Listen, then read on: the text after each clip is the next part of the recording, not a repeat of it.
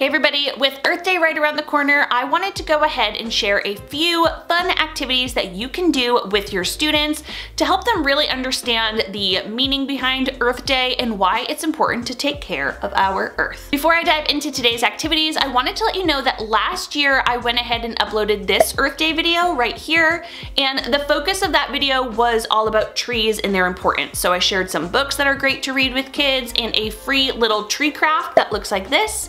So this video itself is going to be pretty short. I'm going to run through the activities quickly, and the theme will be recycling. So I'm going to link that other video at the end of this one, and I'll also go ahead and drop it in the description. That way, if you want to do some recycling activities and some tree activities, you can do them both. My name is Susan Jones, and I love spending time here on YouTube sharing teaching tips and ideas with teachers just like you. I actually drop a new video every Thursday and Sunday, so make sure you're subscribed to this channel and click that bell. That way you're notified of every new video I put up. Now let's get started. Alright, to teach your students about recycling, there are 3 resources that I really like to use, so let me share those. The first is Brain Pop Jr. has a great video on reduce, reuse, and recycle. That looks like this right here, and you can find it over on Brain Pop Jr. Now, in terms of some great books, I really love this book right here. It is called What a Waste by Jess French. Trash, Recycling, and Protecting Our Planet.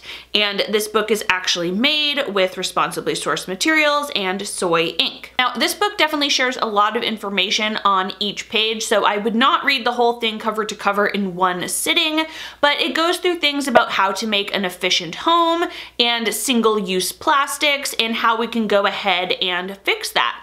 And also it has one whole page here from Trash to Treasure talking about reusing materials to make a more sustainable Earth. That book is a Discovery Kids book, which is a brand that I really love. They create really informational books for kids.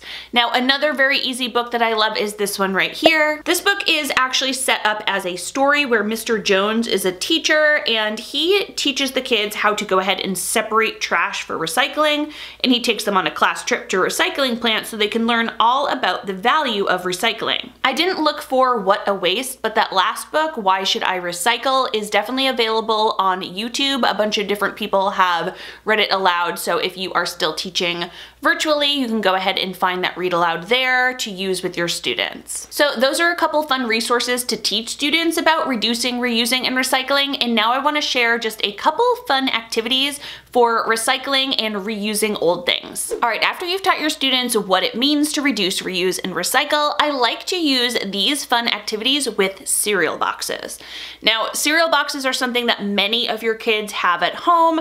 They are relatively cheap if you have some at home, and I would definitely about a week before Earth Day, send home a little note and ask for any of those old recycled cereal boxes you can gather from your class. You don't necessarily need one for each kid because you'll see what I'm gonna do with them. Now, once I have my hands on these cereal boxes, I will save some of them to create cereal box puzzles. Since so many of your kids are familiar with these different cereal boxes, they should be able to take the pieces and put them together to make their own puzzle. Here my son Theo is doing it with our box of Kix that we just finished last weekend. And another fun way to reuse these cereal boxes are to create class bookmarks. Now here are the 2 that my boys picked. This is obviously from Honey Nut Cheerios. This one was on the side of the box. My son Calvin wanted this one, and Theo wanted the big huge one that was right on the front of the box. And they can just write their names on the back, which they haven't done yet, but they can write their names on there and keep these as little bookmarks for the rest of the year.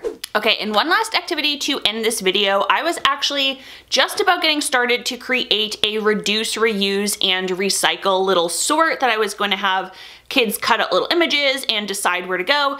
And in my starting that process, I thought there must be somebody else that has already created something similar. And luckily for me, luckily for you, there was. So Simply Kinder already has a free reduce, reuse, and recycle sort over on her blog. It looks like this, and I am going to link that down below. It is a great little sort after you've already gone ahead and read the books I told you about at the beginning and maybe watched a little video like that Brain Pop Jr. one. I'm sure there's some other resources online on YouTube and other little kid-friendly videos that you could find as well.